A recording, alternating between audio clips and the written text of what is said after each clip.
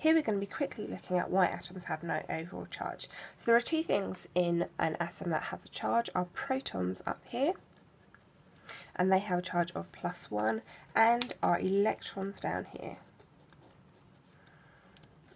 and they have a charge of -1. And it's really, really important that you remember protons +1, electrons -1. Now in your periodic table you are going to see some boxes that look like this, and they're going to have numbers in. So if you look at boron, it's going to have this little number down here, and then it's going to have a big number up here. It is this little number down here that we're interested in for this video. This is the atomic number. This is equal to the number of protons, and in an atom it's equal to the number of electrons. So an atom has the same number of protons and the same number of electrons. So if we look at boron as our example, it has 5 protons and 5 electrons. So 5 electrons and 5 protons. So it has 5 positive charges and 5 negative charges.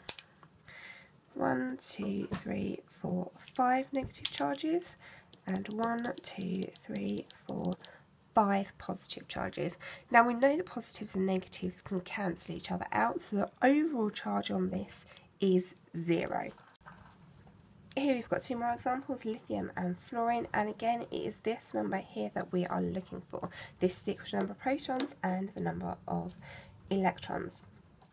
So lithium has 3 electrons, it also has 3 protons, 3 positive charges, 3 negative charges, and they cancel each other out.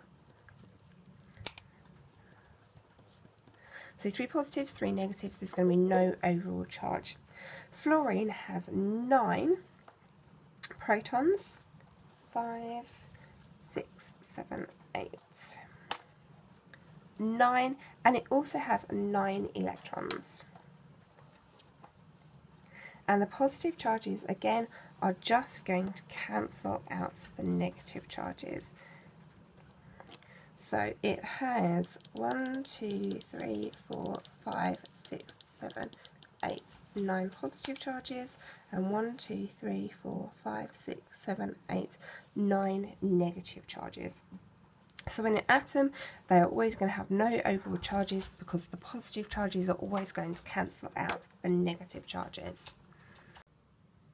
Now we're going to talk about ions. These are basically the same as atoms, but they've got one very important difference. They do have a charge. So this is my model of sodium here. Again, we've got our little box from the periodic table. This is our atomic number.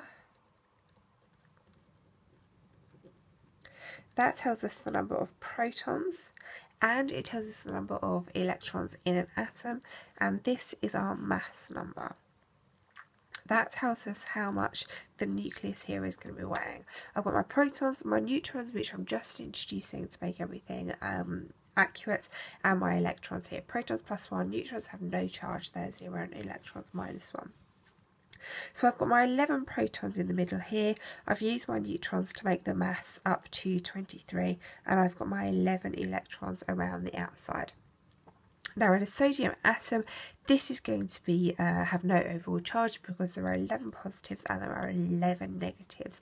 But when the sodium bonds, something happens. This electron, it gets shared or taken away or eaten. And you can see now there is a slight imbalance of charges. So if I just line everything up for you, you can see that the positive charges are now in a different quantity to the negative charges. That we have one more positive charge than we do have a negative charge. The neutrons here are neutral. They have no overall charge, so we don't need to worry about those. Positives and negatives here aren't balanced. So this extra positive is going to mean that a sodium ion ends up with a positive charge. The next one we're going to look at here is chlorine. So it has 17 as its atomic number. So I've got 17 protons in the nucleus here, made up to 35.5 with neutrons. And then I've got 17 electrons arranged around the outside because this is my atom. When chlorine bonds, it gains an electron from somewhere so that it gets that full outer shell. And now we have an imbalance in the number of positive and negative charges. So if I just line all of these up here for you to see, you can see that it is going to have a different number of positive and negative charges, giving it an overall charge.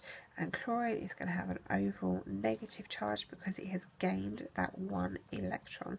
This is a part that always confuses students. It gains something, so it gets a negative charge.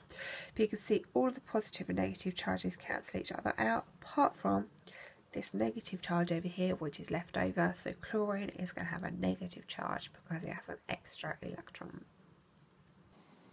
Thanks for watching. Subscribe to my channel so you don't miss any new videos. Check out my website promoskating.com for any new videos, all the videos sorted by exam board, the blog, and any extra advice there is. Any comments, questions, topic requests or corrections below.